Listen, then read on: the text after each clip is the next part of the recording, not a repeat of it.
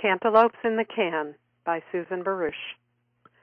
From my front porch swing, I gaze out over the rolling hills of Egypt, New York, hoping to see the world go by. But there's not much action on this country road.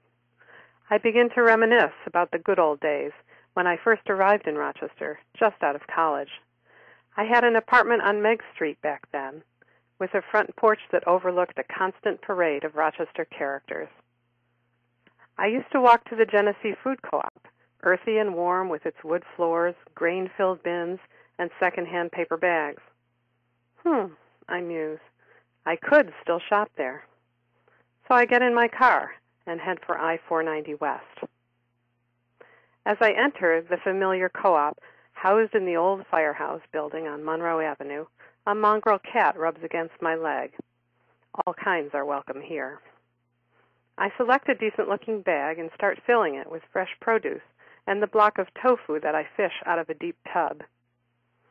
At the checkout counter, the cashier is wearing a gentle smile on her face and a sleeping child on her back.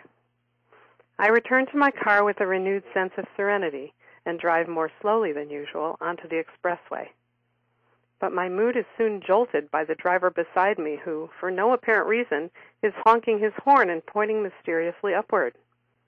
Suddenly there's a crashing sound and my groceries are scattering across the road. 2 cantaloupes are rolling eastward. I pull over, shaking with disbelief. A motorcyclist comes by to ask if I'm okay, but I just burst into laughter and tears, right there in the can of worms, while my fellow drivers dodge cantaloupes.